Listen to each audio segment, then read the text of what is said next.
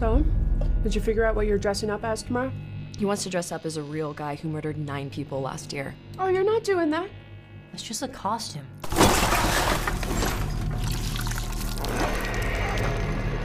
You think that guy's still out there? What's up with you and this clown all of a sudden? You're like obsessed. They never found his body. What if he decides to come back here? I wouldn't worry about it. Wait a minute, aren't you that guy from the costume shop? Sir, what are you doing? It wasn't me. He was covered in blood on his shirt and his hands when he got here. I'm telling you, it was him, Allie. Right down to the little black dot on the tip of his nose.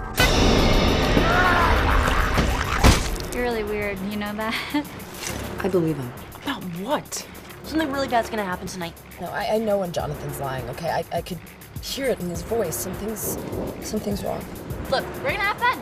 Stress-free environment. Yep. Speaking of surprises, kids, we have a very special guest with us today, all the way from Miles County.